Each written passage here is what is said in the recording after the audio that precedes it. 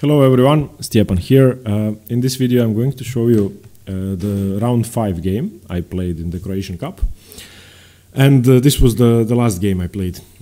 So after winning the game against Matej, the FIDE master, if you have seen the last video, I was ecstatic, and to be honest I didn't expect to play in round 5 because the tournament is only 6 rounds, and since we managed to beat a higher rated team, it was a big upset in round 4 when I won against the FM. Then I thought we are going to play a very high rated team in round 5, and I basically expected it to be a team with the 23-2400 on board 5. And since we now had a chance for a high ranking at the end of the tournament, I thought the main setup, the main team composition was going to play. So anyway, when the pairings got out in the evening, we drew a team which wasn't that strong. In fact, it was weaker on every board except on board 4, on my board. Of course, if our international master, who usually plays board 4, had played, then we would have been stronger on all 4 boards. But I got a chance to play. And anyway, we were facing a team with a FIDE master on board 1, 2 candidate masters on boards 2 and 3, and the candidate master on board 4. So Matej, my coach, came to my room and told me, calm down, you're playing tomorrow, don't think about today's game, which was of course hard. And I had to concentrate and prepare, and preparation for this opponent was really tough. His peak rating was about 2250 a few years ago, so he's a very strong player, and he plays c4 most of the time. He even had some games with 1 b4 and 1 g4, the Polish opening and I don't know if that's the grob or something like that. So strange openings, but c4 was his main weapon. So I usually play c6 against c4, the Caro-Kann defensive system, either entering the semi-Slav or the Panov Caro-Kann, or if they play something strange with g3, then we enter some queen-pawn opening position. But lately I've been preparing a completely new system against the English, and I've been working on it a lot. So when the time to prepare came, I couldn't really decide what I was going to play, which almost never happens. So I had 2 completely different openings I wanted to play against c4. Spent a long time thinking, looking at the positions, looking at about 100 games of my opponent's online, to see how he reacts to both openings.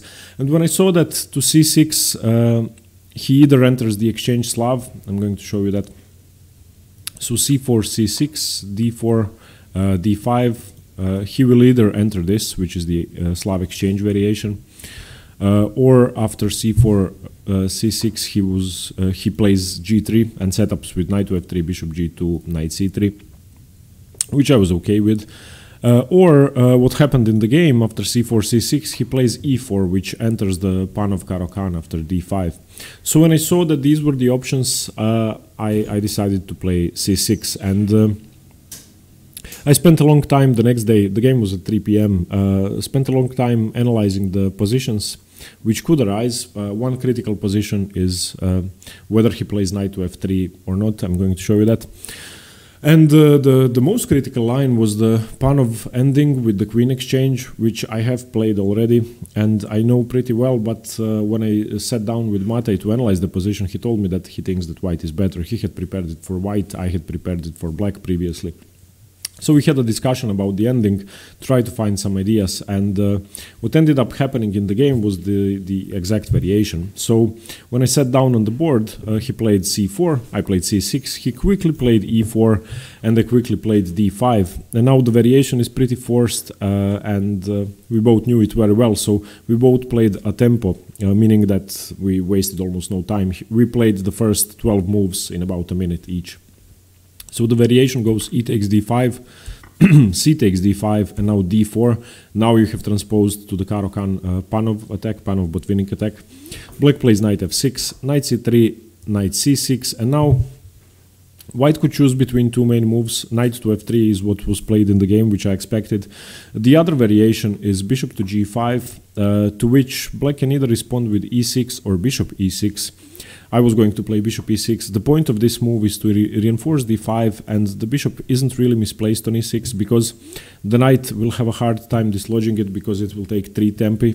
First the bishop needs to move from g5 and then the knight needs to play f3, g5. So bishop e6 is a fairly logical move, and black continues with g6, bishop g7.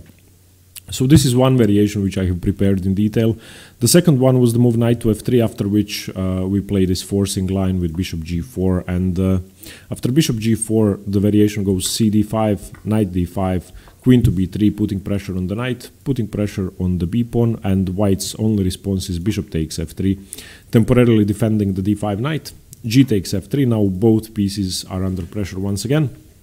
And in the only game I played in this variation previously, I played the tricky move knight to b6, which is supposed to be slightly worse for black, but it's hard for white to prove that. And I had a pawn up position which I ended up losing because I overlooked something. And anyway, but I got a good position. And when I was discussing this with Matej, I know that e6 is the main move and I know the variation, and I told him, well, perhaps I should play knight to b6, it seems trickier, because I wanted to go for the win.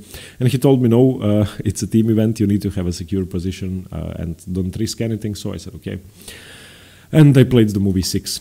After e6, the variation goes queen takes b7, taking a pawn, but now black can capture on d4, knight takes d4, white plays bishop to b5 check, parrying the threat of knight to c2, and black has nothing better to do but to take, of course, everything else is losing. So knight takes b5, and now the most precise way for white to play isn't to recapture the knight immediately with check, because then black responds with queen to d7. There is an intermezzo move, queen to c6 check, forcing the knight to d7. Of course, now if you play queen d7, then queen takes a8. So king to e7 and queen takes b5. And here I had the first thing of the game. I know that queen to d7 is the main move, and that's in fact what I ended up playing afterwards. But I had a long thing because before the game I was looking at a game by Vasily Ivanchuk versus Maxim Vachier-Legrave, in which Vachier-Legrave took on c3. So he took knight takes c3, b takes c3, declined the queen trade, and actually lost a pawn afterwards, lost the a7 pawn, which is pretty forced in the variation. But black has a lot of chances in the opening, and black ended up winning, so I liked that variation. But once again, I remembered what Matej had said before the game, and I played queen to d7. I really, well, if it weren't a team event, perhaps I might have risked it with knight takes c3, but I didn't really want to be the one who loses points for the team. So queen d7. And this is still the main line: queen takes d7, king takes d7, knight takes d5, e takes d5, and this is where the theory branches out. There are several options, and if you look at this position, the material is equal. Black has a permanent weakness on d5, which cannot really be dissolved, and white has a permanent weakness on f3 and f2, which in some cases could be exchanged off, but if black is careful, the doubled pawns are going to be here forever. So a pretty balanced ending in which Matej and I argued about it for a long time, and I think that black is fine. Matej thinks white is slightly better, but yeah, it should be equal with good play. And my opponent here started thinking it's hard for white to gain any advantage here, for black too, but he was anxious to win because I'm much lower rated than he is, and yeah, he wanted to win. So he castled here. And now I made a mistake, what I thought was a mistake, and it turned out to be a very good move for some reason. So anyway, I was looking at the positions with my king on e6, and then bishop to c5 is a very strong move, because you don't really want to exchange the bishops if it undoubles white's pawns. Of course, if he plays bishop e3, you don't want to take. So bishop c5 doesn't make sense with the king on d7. So bishop c5, bishop d3 would improve white's position, because it's really hard not to capture. And with the king on e6, if you play bishop c5 and white plays bishop e3, then you can play the move d4. So the difference is, let's say my king was here, bishop c5, bishop d3, you can play d4. In this position, after bishop c5, bishop e3, if I play the move d4, he can just take it. Bishop d4, and then he has rook to d1, winning the bishop back. You cannot defend the bishop. But in the game after castles, I did play bishop c5 because in my mind I had a completely different position. So one move out of my prep, basically out of the variation which I knew and played the tempo, I made a mistake, and it was a stupid mistake. But as I said, it ended up being a good move. He did play bishop e3, and then I saw that I don't have d4, and I was frustrated. And if I play bishop b6, which seems sensible, then he has a lot of pressure with rook to d1, rook to e1, and I will have a hard time defending my position. So I basically have to take. Bishop takes, pawn takes. Now white got rid of his weakness, but I do have something in compensation. I have the e-file for my king without being pressured by rook to e1. And I have the c-file, which I took immediately, rook a to c8.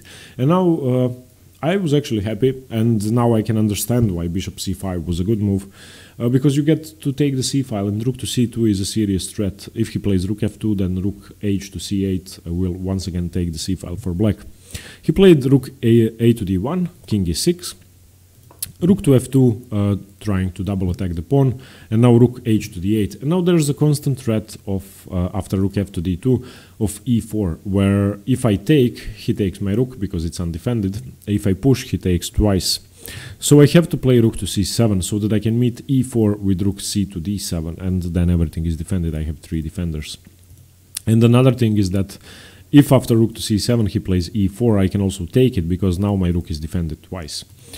So here he played king to f2, and I spent a long time considering the move g5, stopping f4, and I spent a long time considering f5, stopping e4. So I ended up playing f5, and he played h4. And my next move I thought was okay, and Matej thought that it was a mistake and that it was too passive. He criticized me, and he told me that I seemed to be defending throughout this middle game, well, ending basically. And I played the move g6. The reason for g6 is that if h4 comes, I can now play g5. If h4 came when my pawn was on g7, then g5 could be met by en passant. So now I thought my kingside structure was secure. And also, after king to g3, which he played, I now have king to e5. He can never enter the f4 square, which is my only weakness. And if he ever plays f4, then I can move my king safely away. The obvious thing is that he has an advantage on the queen side. He has a 2-to-1 pawn majority, but I do control the c-file somewhat, and I can also put pressure on the pawns. So I thought that this position was perfectly equal. And around this point, Matej told me, I was looking at the other games, he told me offer a draw. And I wasn't really pleased with that, but I decided to listen to him. I mean, I have to listen to him. He is the team captain. So I offered the draw, and my opponent said, no, thank you. So I said, okay. And I knew that the position is pretty drawing. It should be completely equal according to the engines, but he wanted to fight because he is high rated, so okay. Here he continued with rook to d4, trying to lock down my position, and I played rook to c2. Rook to b4, putting pressure on my 7th rank, trying to infiltrate on b7. If I allow that, then of course I am worse. But now I don't want to play rook to d7, that seemed too passive, but rook d to c8. Now any rook to b7 can be met by rook to c7, any rook to b5 can be met by rook to c5. And I'm defending everything, not allowing his rook to enter. And the best thing is that if he ever moves his rook from the b file, then the b2 pawn is hanging. So he did play rook b5, rook 8 to c8, to c5, rook takes, and now he played rook d4 once again. I decided to continue with rook to b5 after a long think, trying to provoke either b3 or b4. He played b4, and now the only move basically for me is a5. If I allow a4, then I am worse. After a5, he needs to react. Now if he plays a4, I can take here. He defended with a3, and now the position is pretty dead. There really isn't much either of us can do. My only break is g5, so I decided to test him on the king side, h6. And now he went for f4 check, locking down g5, which was a good decision. Now, if I play king f6, I have g5. If I play king d6, I'm closer to the queen side. I decided to play king f6 because his hands are going to be tied to my position if he's not careful. King f3 was played, and now a b4, an exchange, a b4 and g5. Hg5, hg5, fg5 check, king takes g5. And now we come to the critical position in this ending, which I have calculated for a long time. I actually spent all my time, had maybe about 10 minutes left here but you get, this is a game in 90, and you get 30 seconds per move, and after move 40 you get another half an hour, and this was move 36, so I was pretty confident that I was going to have another half an hour. So now the position is, he wants to get to b3 and then to a4, remove my rook from b4, and then march his b pawn up the board. Well, at the same time, the position is locked here, and I cannot push my pawns through. The thing that he probably missed, which I saw immediately, is that once the king gets to b3, and my king is going to be defending both pawns from e5, because while he marches his king to b3, I'm going to march my king to e5. As soon as he plays king to b3, I have rook to b8, and to any rook, king a4, I have rook to a8 check, forcing his king back. So that's exactly what happened. Rook e2, king f6, rook d3, I'm sorry, king d3, king e6, king c3, king d6, rook f4, have to defend king e5, and now king b3. And now the critical position, I play rook to b8, he plays king to a4, I check him, and he simply needs to go back. The variation should go king b3, rook b8, king a4, rook a8 check, and there's nothing either of us can do. The position is completely locked. I can never push my pawn because he takes with the rook. He can never move his king forward because I play rook to a3. He needs to go back. But in this position, after rook a4, rook a8 check, he played king b5, and I was astonished, and I thought he was losing immediately, but in fact he had a chance to draw. I played rook to a3, and now he of course has to defend. He needs to play rook f3, and once I push my king to attack his rook, he needs to take here, and I need to, no, I'm sorry, wait, after here, after king here, yeah, he needs to check me here, that's the move, and I take here, he takes here, and this is a draw. This position is a dead draw. There's no way for either of us to win. However, after king to b5, rook to a3, he played an incredibly bad blunder. He played rook to f1, and now it's just game over. It's game over. Rook takes e3, and he doesn't have time to queen his pawns. I'm going to make two queens. Rook b1 was played, f4, king c6, f3. In this position, the PGN online actually ends. Perhaps we were playing on a digital board and it went live online. I'm not sure why the other moves are not here, but the position went b5, f2. He played rook to f1, and now I played precisely. I need to gain a tempo on his king, and I need to defend my pawn. Defending passively like this would give him another tempo. And I need to accomplish three things: defend my pawn, attack his pawn, and chase his king away. So the only move which I played was rook to f6. If he goes to the rook to c3, I'm sorry. If he goes to the b file, then he has to waste another tempo moving his pawn. If he goes here, then he needs to waste another tempo defending his pawn. He did go to d2. Now I first defend my pawn. He pushes his pawn. I played rook to b2. He played king to c2 or king to c7 or king to c6. I'm not sure. I played king. No, he played king to c6 to attack my d4 pawn. King to c6. King here. He pushed b7. I played king to e3, and now I'm going to win. And now he found the tricky move. He played rook to a1. Now if I march my king to e7. If I play king e7, then he has rook to a2, and this is a tricky position. And now I have to take, he queens, and I queen. And, I mean, it's winning, but he has a queen. But after, in this position, rook to a1, I saw that rook to a2 is a threat, so I just didn't move my king here. I simply played d4, and he resigned. Of course, if he has three more moves to queen his pawn, or whatever, I'm still going to get two queens, so the variation could go like this. Takes, takes, king takes, and now whatever he does, I'm just going to make two queens. And that's it. So I ended up winning a game I shouldn't have won. In this position, after the theory ends in the Panov, somewhere around here, where he castled, the position is equal, and it should be a draw. And Matej didn't want me to risk anything. I felt like I weren't risking anything because it's an even position. but my opponent badly wanted to win, and that made him blunder, and I won. So yeah, ended up being an amazing tournament. We actually beat their team 4-0, and we came into round 6 with 8 match points out of 10. We fought for the first place, and the amazing thing happened that 6 teams had 8 match points, which was incredible, and 6 teams were basically fighting for the first 3 spots, which win prize money and cups and whatever.